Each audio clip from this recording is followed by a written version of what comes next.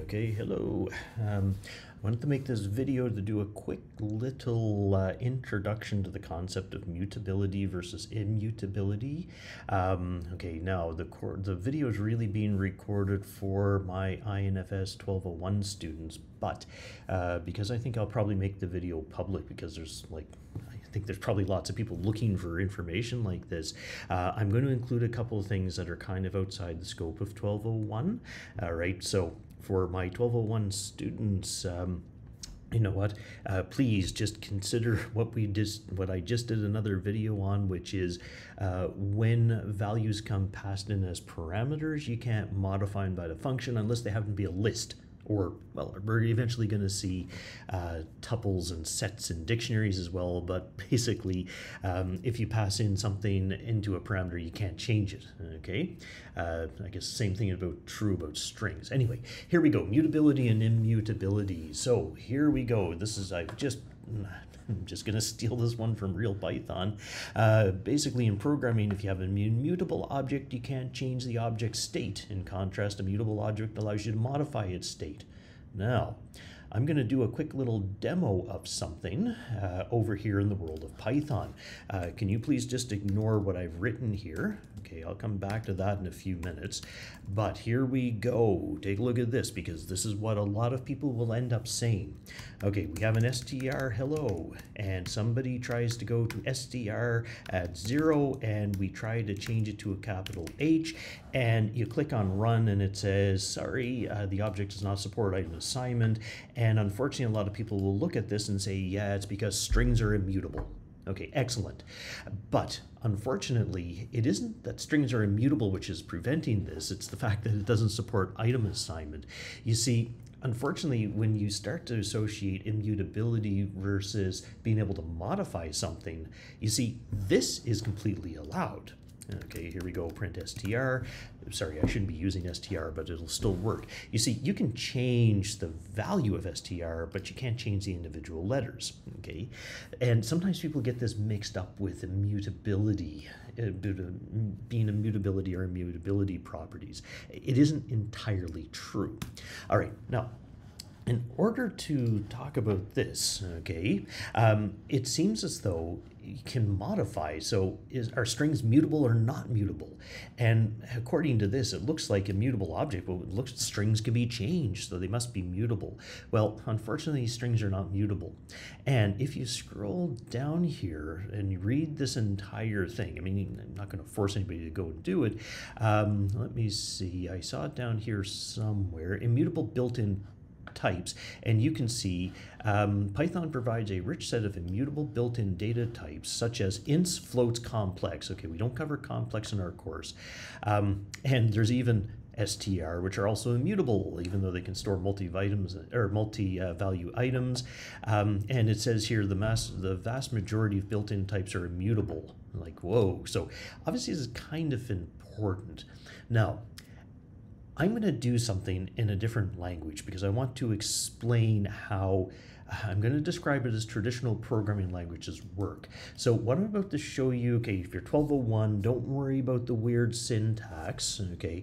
I will tell you exactly which things to look at, but let me show you, sorry, I can't remember what the name of the file was. Here we go. Here's a program written in C. Now, again, don't worry about the weird syntax. I'm just interested in these 4 lines right here. All right, what this is doing is I have an integer called x. I put the number 45 into it. I've printed the value of x, and I'm printing the memory location of x. All right, then what I did was I took x and I added 10 to it, and I printed the value of x, and I printed the memory location of x.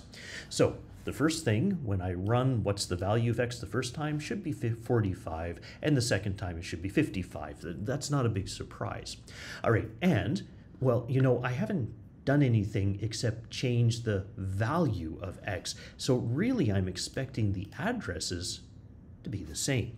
And you know what? That's exactly what happens. So here we go. When I run this address demo, you can see that I've got the value is 45, then became 55. The memory location was at some weird location. Its exact location doesn't really matter in memory, but you notice that it didn't change, okay? That is what I'm going to describe as a traditional programming languages. Something like Java, C Sharp, C++, and so on. Yeah, these things are all what I'm going to call a traditional language where you allocate a space for a variable and then that variable continues to live in the same space all the time. Now, I want to do the exact same type of program in Python, and that was the one that I commented out a few seconds ago. All right, so take a look at my my little program. I've said x is equal to 45. I've added 10 to it, and what I did was just before adding 10, I printed out the value and I printed the location. So this function here called id tells me the location of where the variable happens to live. Okay, so watch this. We run this. First thing we do is we look at the values of 45 and 55 and you go, yeah, that kind of makes sense. This was the value before, this is the value afterwards. But the more interesting one is what happened with the memory location. You'll notice that the memory location before was at, well, okay, I won't say all these big numbers. It was at 612. And then after adding 10 to it, suddenly became 772. The reason for this is because an integer in Python is an immutable object. Whenever you do something, it actually needs to create a new object, okay? Because you can't modify an existing object in place because ints are immutable. Okay, that's what this whole thing means. The term immutable means that you can't modify something in place. It doesn't mean you can't modify the variable. It's just the result is internally Python has to create a new memory location and put the value into that memory location. Very, very different than, say, the same program written in C. It's one of the reasons why this programming language I think is actually going to be just a little bit slower than, say, a program written in C. I'm not saying that it's going to be faster to the right. I'm just saying that when you execute it, it's going to be a bit slower. In fact, for those who go on and take the Intro to Data Science course, the DSAI 2201, one of the things that you're going to find is they're going to be talking about this thing called NumPy arrays. And the whole idea behind NumPy arrays was basically to avoid this type of thing. Okay, all right, but that's for a different course. Now, I want to change this around a little bit. Okay, so watch this. Instead of x being an integer, I'm going to change it to a string. Okay, so here we go. It's just the word string, and I'm going to say that x is equal to hello, and I'm going to run this one. So let me clear the output. Here you go, same thing, and you'll notice I end up in a different location. Again, that's because strings are also immutable. If I try to assign something, even if it's just to expand it, okay, well, it causes some issues. Oh, and of course, if I were to try and do x at 3 is equal to the letter t, well, that's going to fail because it doesn't support item assignment. All right, but now here's the really interesting one. All right, if I turn it into a list, and you know what? I'm going to put some values inside my list. So here we go. X is now a list with this, and I'm going to go to position 0, and I'm going to change the value to 99.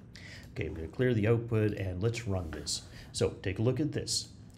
This is not surprising. Okay, I've changed the value of the very first item, but what's more interesting is you'll notice that the list has not changed locations. Okay, it's still the same object. Lists are mutable objects. I can change them. I can add things to it. I can, you know what? Here, let's try it. Let's see, x dot append. Okay, 100. Okay, just to show you, yeah, you see, it still ends up in the same location. So you can add and remove values all that you want, and you can get away with using the same location. Or sorry, Python can use the same location because lists are mutable. Okay, however, if I were to do something like this, okay, here we go, clear the output and run this, you'll notice that I have something very, very different. This time, you see, although lists are mutable, what I've done here is I've created a completely different list. And as a result, you can see that the address has changed. Okay, so there you go. So the difference between a mutable versus an immutable object isn't whether or not you can change it. Okay, so it's not a read-only versus a read-write property, although there is something to do with it. It actually has more to do with whether or not Python has to go through the process of creating a new location. Now, the reason why I'm including this is because if you were to pass this in as a parameter to a function, you can provide little modifications to the elements, and that will actually modify the value from the outside. Okay, so here, let's have a function. I'll just call it change. Okay, here we go. We'll say data, and we'll say, sorry, just data at 0 is equal to 99. Okay, so here we go. We'll say change x. Okay, let me clear, and we'll run it. You can see that x is obviously changed. The value 34 became 99, but you'll notice that the address didn't change. That's because it's an immutable object. And yeah, functions, if you pass an immutable object as a parameter, you can do stuff like this. Okay, now you want to see something incredibly weird. Okay, so if you have worked with, I'm going to call it the old programming languages. Okay, sorry, anybody who's out there who's about my age. Here's what we're going to do. We're going to add 1 to it. Okay, so I'm going to ask the question right now, will the ID change when I do this? Okay, and the answer is, of course it will.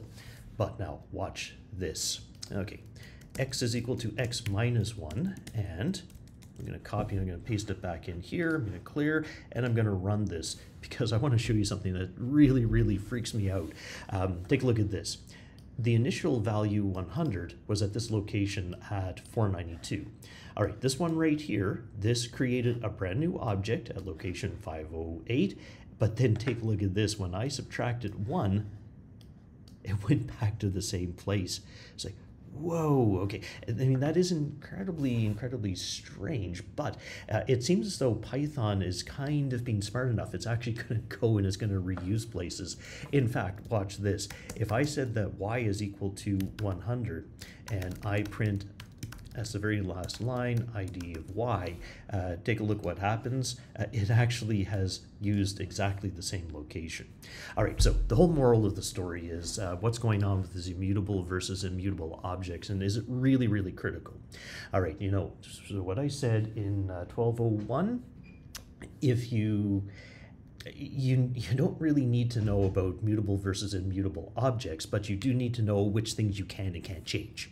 All right, but for anybody else who's just looking at this, what this means is the word immutable basically means if you try to assign it to a new value, you will end up with a new object. Okay, so that's all that I wanted to cover in here. Okay, so it's just some weird business that goes on in the world of Python. Okay, and I've tried this on a few different interpreters, including our little web IDE. I've also tried it in PyCharm and idle, and pretty much it works the same way. Okay,